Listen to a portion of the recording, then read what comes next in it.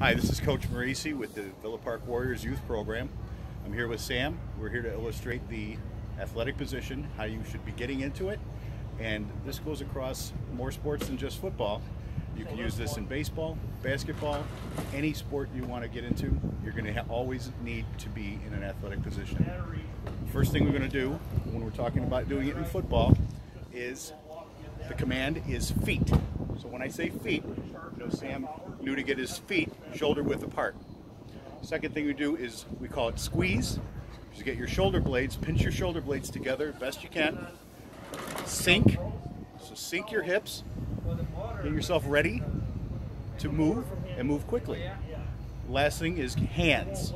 Get your hands out, ready for the play to go on. All right, now let's look at it from the side. Go ahead and turn.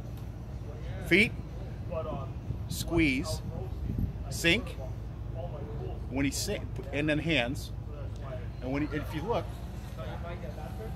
this is what you want. You want a nice little L. And that's going to put you in an athletic position and ready for anything that happens. Go Warriors.